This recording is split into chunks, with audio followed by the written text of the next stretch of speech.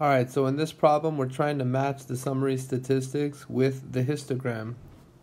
Alright, so we have 4 summary statistics and 4 histograms. The one observation that we can make here is that the mean and the medians are all equal.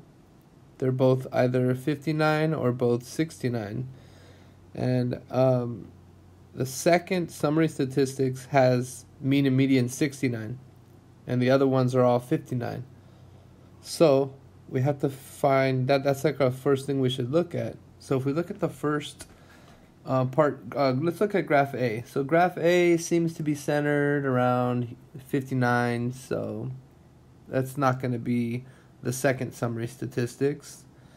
Let's look at B. B seems to be centered around here. It's sort of the middle of everything, and that's 69. Okay, so that's it.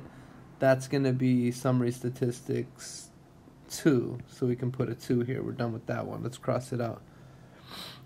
Alright, now we have to do the other 3.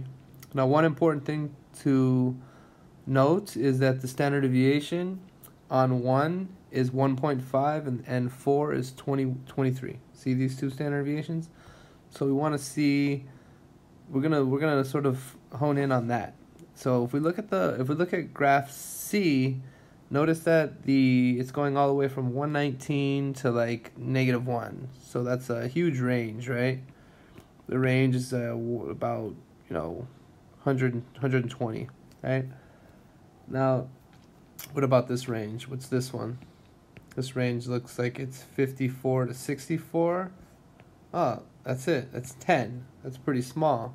Okay, let's look at this one. It's going from like 29 to 89. What's that? 60.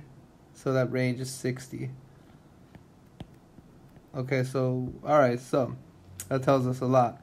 So graphs C and D are the ones we're looking for. So C is the biggest range, so that's going to be 4. Summary statistics 4. And D would have to be summary statistic 1. Leaving A, the last one, that's going to be 3.